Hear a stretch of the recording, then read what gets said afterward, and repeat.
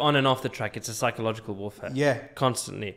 And to be honest with you, you can't be friends with the driver really, because there's so many situations where you're racing where you're side by side and there's a high chance of crashing with each other, and you have to be willing to potentially run into the guy and take him out of the race, and you're in many situations like that. So that's why you can't really be friends with drivers, because otherwise you might not be as aggressive as you should be.